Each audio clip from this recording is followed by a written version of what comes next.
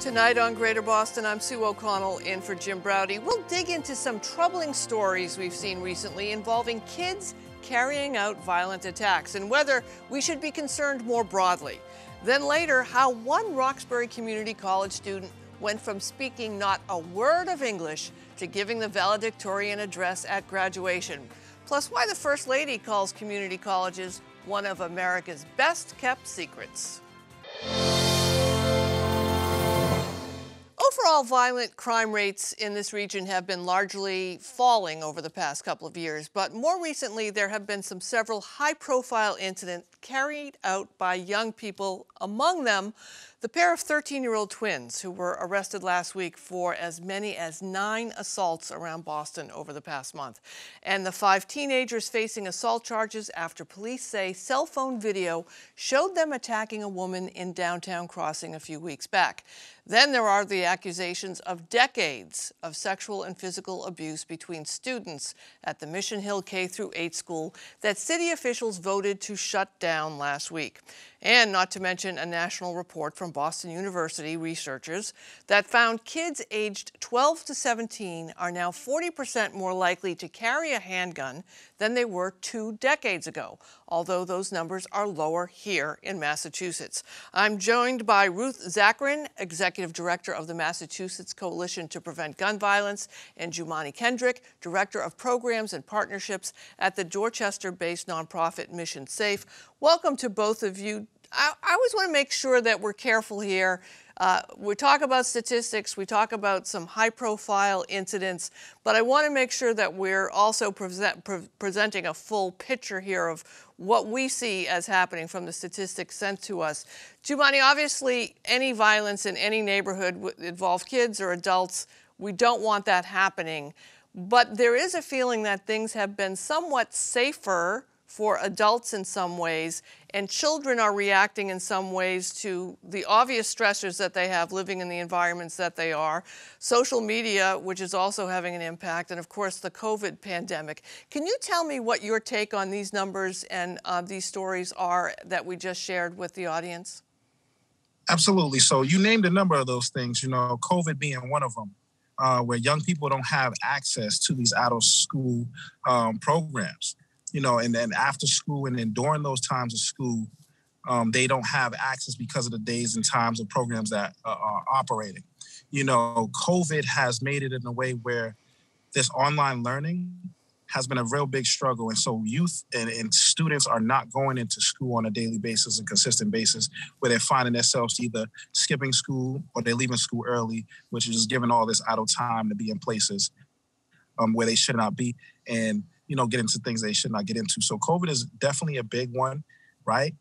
We have a lack of advocates and case managers on the streets because there's just not enough resources for those, right? You also have a huge issue around programs, community programs within the schools themselves. We don't have enough programs within the schools from the community.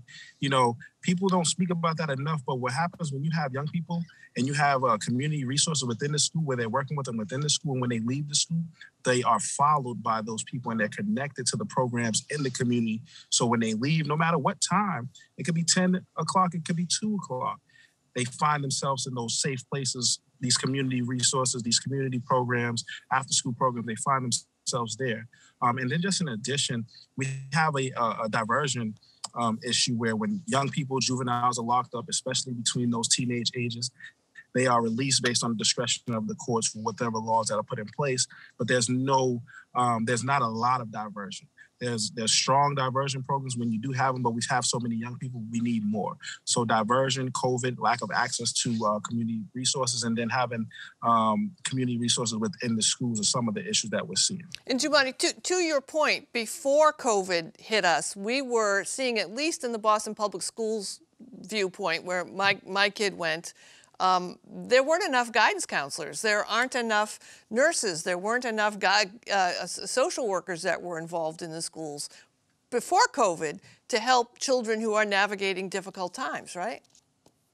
Absolutely. I was actually working in BPS prior to coming over to Mission Safe as a director of programs. So I seen it from within BPS, and I seen that I could have more influence outside of it, catching them out there versus just in one school.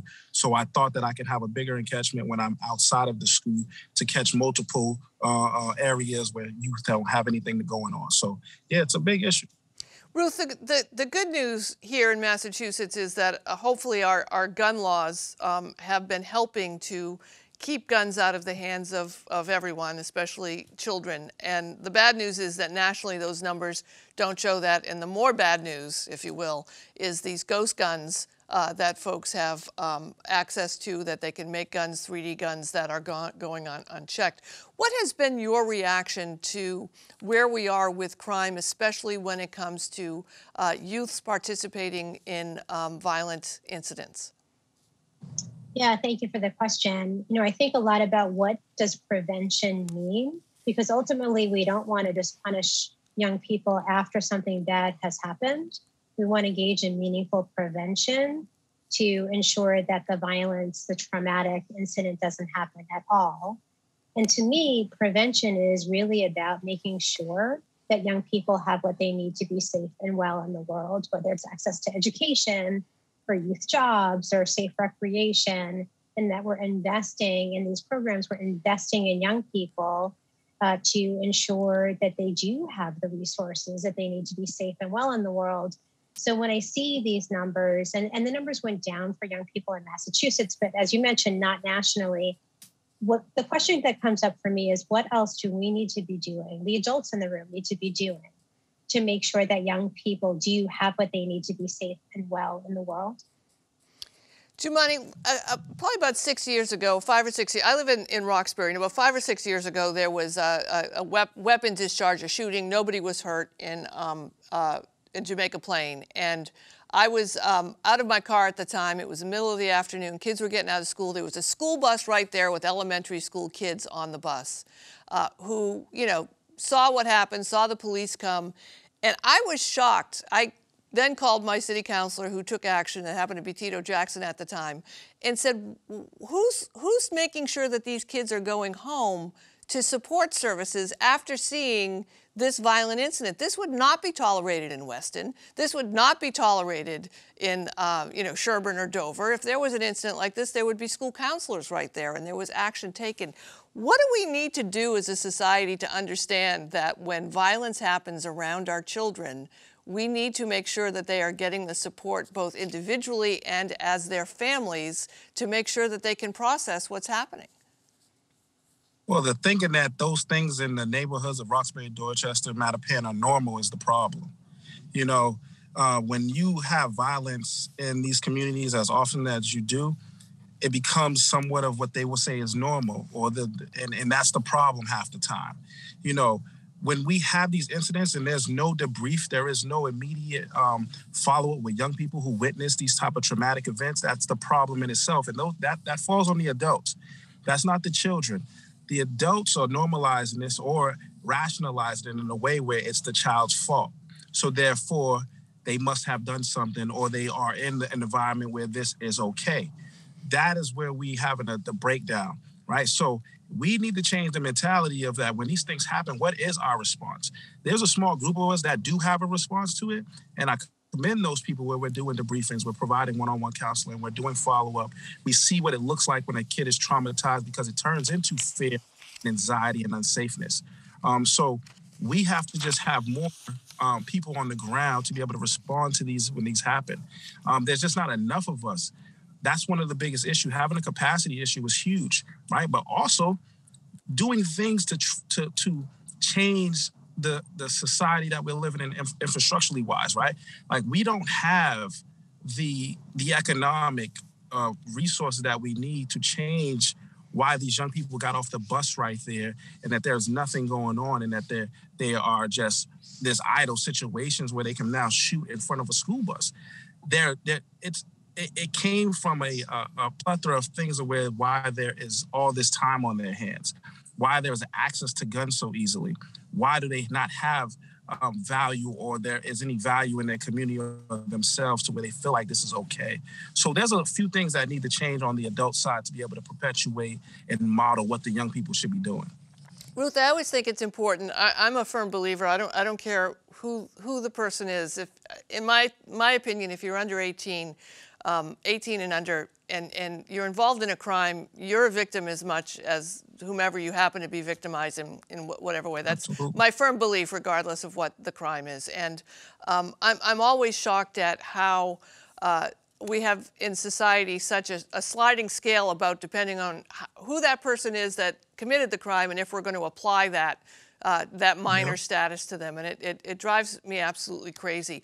I'm wondering, when it comes to reducing gun violence, are there ways that you are able to educate children and teens directly about gun safety, about gun laws, understanding how severe it is here, especially in Massachusetts, if you get caught breaking a gun law? What are some of the approaches that you're looking at to try and help reduce gun violence from an educational standpoint? Yeah, and I think it's an important question. I appreciate your analysis around young people who have been impacted by violence. And I want to talk first about just a policy issue related to that, because we know that guns are coming into community in all sorts of ways, but we need to better understand that. And one of our legislative priorities is something called the Crime Gun Data Analysis Bill that would better analyze data collected from guns to understand how those guns are landing in communities, because we need to know that. We can't make good policy around how we address that unless we understand where that's coming from. And in terms of education for young people, so, one example is, and I just really appreciated the language around how violence becomes normalized, because we've been thinking a great deal about that. There's a documentary called This Ain't Normal about violence amongst Boston's youth. And we've been partnering with the makers of the documentary, Create a Buzz, to hold screenings of the documentary with panel discussions that involve young people, survivors of gun violence, frontline workers, folks who are formerly incarcerated, because we want to change the narrative around young people who have been impacted by violence. We want to talk with young people about the serious nature of this, and also recognize that so much of this is based in trauma and not feeling safe in the world. And that when we come together and say, no, this isn't normal, we need to help young people feel safer in the world. We need to attend to their emotional needs, their concrete needs. That's how I think we're going to move the needle about gun violence. Jumaane, I had a conversation with one of a kid who I was waiting at a bus stop with not long ago, and he was making some jokes about shooting. It was nothing serious, but I said to him, gunshots hurt a lot, and he didn't believe me. And it really struck me as one of these conversations, that we watch television. We all watch television. People get shot in the leg and they, run 8 miles, and we're not doing a very good job communicating the trauma that happens when somebody is shot. It's not just getting shot in the leg. And I'm just wondering, from your experience, what kind of conversations are you having with teens and youth about ways that they can be part of preventing violence and understanding that, there can be a new normal that will make all of us safer? Well, I think that, as a person who has been a victim of violence and gunshot wound, and so it does hurt, right? So when I hear this all the time, they what they have not experienced, they cannot actually speak logically to. So that happens a lot, right? But what's happening and why they may have that mind frame is that the people that they are idolizing are glorifying some of these things: incarceration, committing acts of violence, being victimized, right? They are glorifying those things. But the actuality is, when they are injured or they're incarcerated, the story that is not being told is that the sleepless nights, the fear, the pain, the self-medication, right? Those things are happening. The loneliness, right? And so what we're doing is, one, we're giving them the actuality for them to actually become a person that they are idolizing, that normalizes expressing the pain and the heartbreak of the actual situations, versus ignoring them and then only speaking on the so-called good parts of, what happens, right? when they see it from someone they idolize, then it's okay for them to speak about the hardships of what happens when you're injured or you're someone that is being peer pressured into gang activity, right? What we're doing now is that we're creating peer model, programming so that they're going out and they're speaking the same thing to their peers so that therefore it does not seem less than or they are seen they're outcasted because what they're speaking is not cool, So we're trying to change what is cool. We're trying to change what the value is of speaking honestly about hardships and not what did they say? Hurting in silence, right? Mm-hmm. That's what's happening. We're trying to change that so therefore that they can lean on their sisters, brothers, peers, aunts, uncles in their community so that it's not something that they're going through by themselves. And that's how we're looking at this because they're just idolizing people and they're repeating what they're doing. And those are mostly negative behaviors. And so we're just trying to change those by modeling positive behavior. I appreciate both of you for joining me and letting us take a look behind these headlines and hope to pay attention to kids and violence every day of the week, not just when it's in the news. Ruth Zakarin and Jumaane Kendrick, thank you both. Thank you. Thank you so much. Next up, it's no secret that students have had to battle against a pandemic and remote learning over the past 2 years to earn their degrees, and this year's graduating class from Roxbury Community College is no different. But for some of those walking across the stage this Friday, the road to getting their cap and gown was paved with extra hurdles. Among them is the class of 2022's valedictorian and graduation speaker Shadia Singo, who emigrated from the Democratic Republic of Congo to the United States in 2018. She now graduates with an associate degree in web technology, and she joins me now to share more of her story, along with the Roxbury Community College's interim president, Jackie Jenkins-Scott. Welcome to both of you. Congratulations, Shadia. How are you? How excited are you? Thank you so much. I'm doing pretty good. And you? I'm great. Tell me your story. Tell me how you ended up at Roxbury Community College. So I got in America, as you said, in 2018. And I was just looking for a college that had, more of Black people because I was just new here and I wanted to feel, integrated. And Roxbury had that diversity, students from everywhere. And I was like, this is where I want to be. Tell me about your journey here. Tell me about your family. Tell me about how supportive they've been of you on this journey through Roxbury Community College. They have been pretty supportive. Now we have to keep in mind that I'm here by myself. I don't have no family here. They're all back home, but they've been very supportive. My father be calling me all the time, checking on me and making sure that I got everything done, that I'm focusing. So yeah, they've been pretty supportive, even my brothers.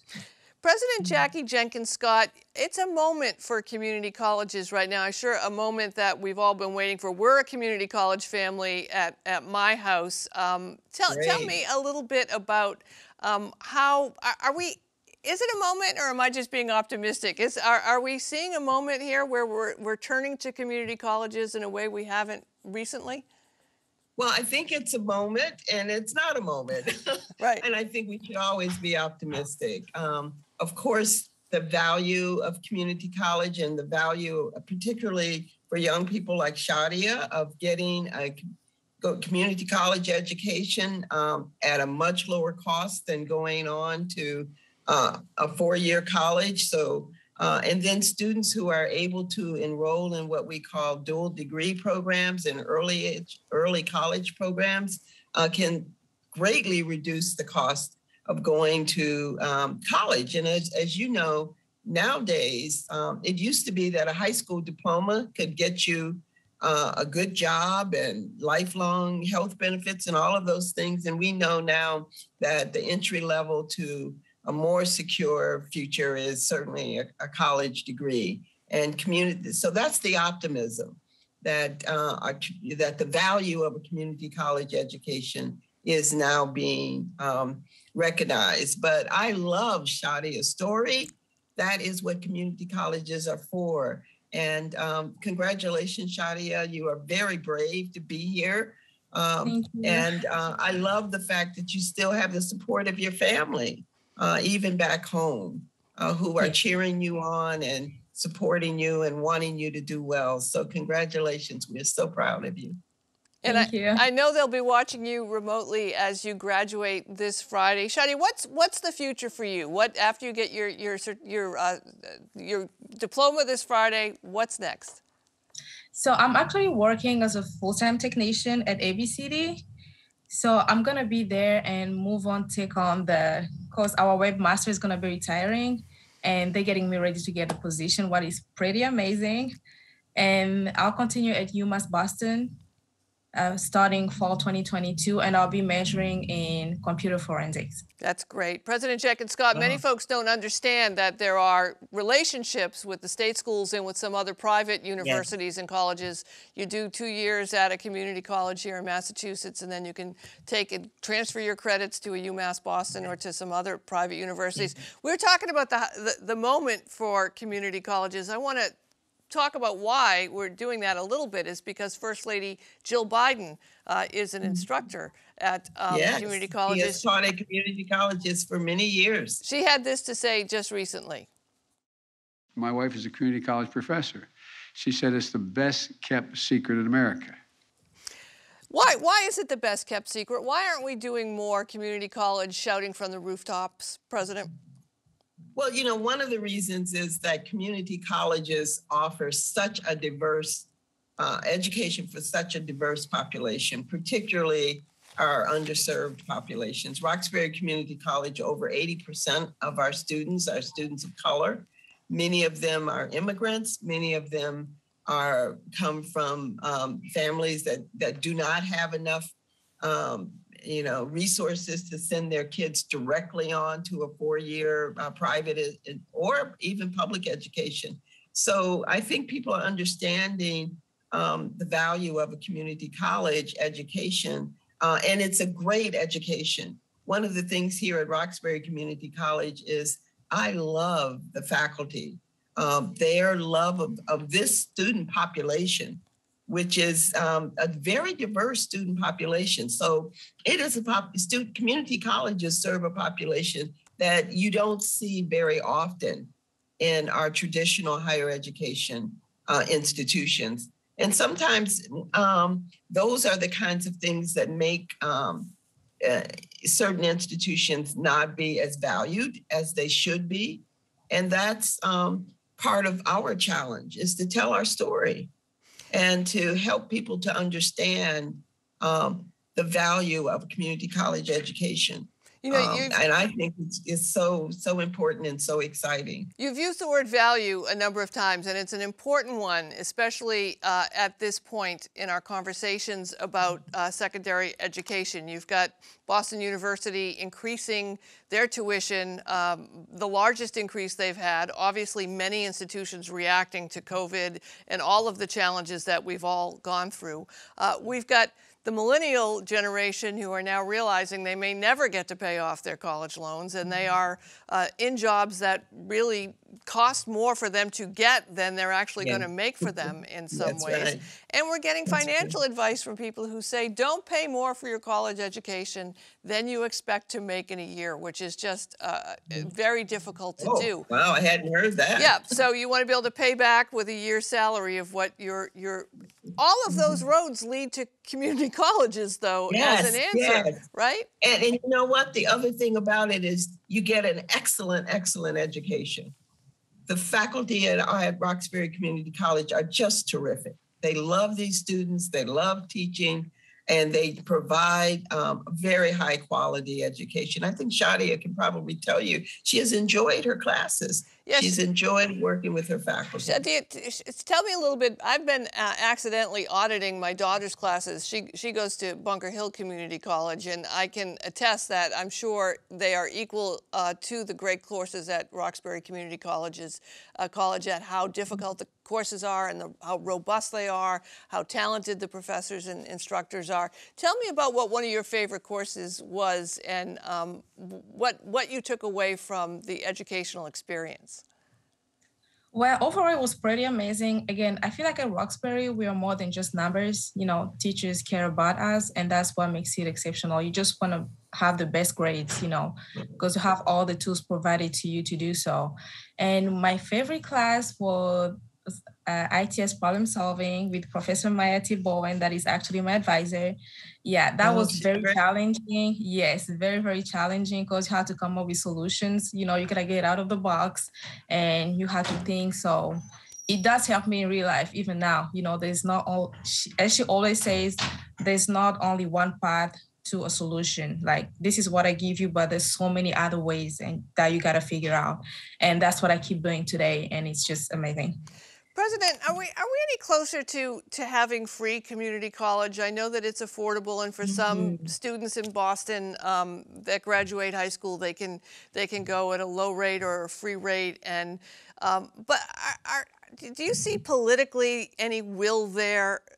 We're talking a lot about forgiving past student loans, of course. Sure. But what about moving forward? What can we do to say to citizens, we want you educated from first grade to high school, and we'd like you to be educated more? Well, I am just so proud of Congresswoman Ayanna Pressley. If it's up to her, this will happen. And she has pledged that she is not going to give up on this fight. So it is something that is very much at the top of her list. And I think there are a number of other congressmen and congresswomen who have taken this challenge on. It's a matter of will in our country, political will, and gaining the momentum. And I think, you know, we can spend billions and billions of dollars on tanks. Why can't we spend some dollars on educating our populace?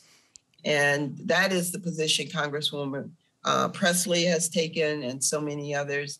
But let's not, you know, we can't forget that this will be a challenge. It is not going to be easy to make this happen. But I think that if we continue to talk about it, continue to understand the value of it, and to continue to understand how this kind of support and education for the populace can really help save our democracy. It's really part of what has made this country great, is that we have given education opportunity for people to make a way out. And so I'm hoping that there will be the political will to make free community college education a reality. But it will not be done without education and without a fight, quite frankly.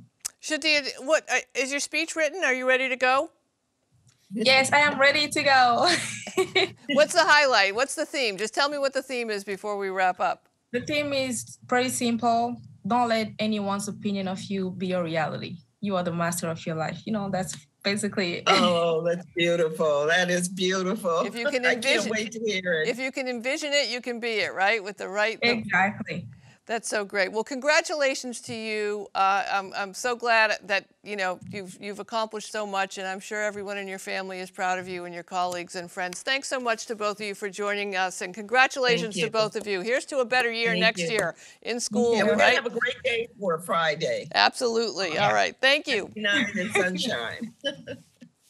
That's it for tonight, but come back tomorrow. Can Democrats win back rural voters? A winning progressive from conservative Maine shares her lessons learned in her new book, Dirt Road Revival. That and more tomorrow at 7. Thanks for watching, and stay safe.